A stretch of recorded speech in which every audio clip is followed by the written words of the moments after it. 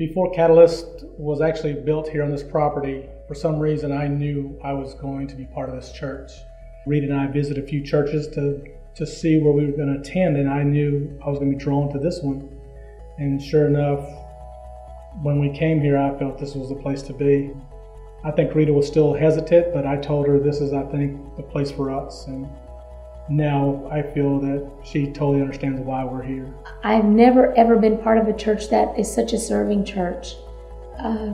Helping Out Life message is a big thing for us, for our Connect group, because we host a Connect group in our home.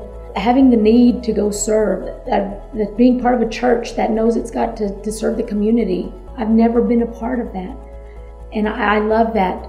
I love the fact that it's just not, we're not just one of those churches that helps out at Christmas and at Easter, at the major holidays, helping the poor in need. This is 12 months out of the year we're doing something for our community.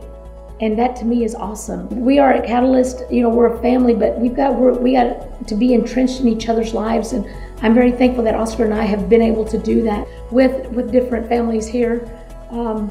That they walk with us through the hard times and through the good times. Coming here and having the church embrace us, opening up our home, Oscar becoming part of an LTG, that just, it changed our way of thinking of how church family is. I'm thankful that we're part of Catalyst. We've been here almost 3 years. And as Oscar said, I was very hesitant. I didn't want to come. And I just wanted to get lost in a church, and a big church. But I'm glad to be lost here at Catalyst. I'm glad to be lost with the people that I'm with the families that I'm with. We are Catalyst.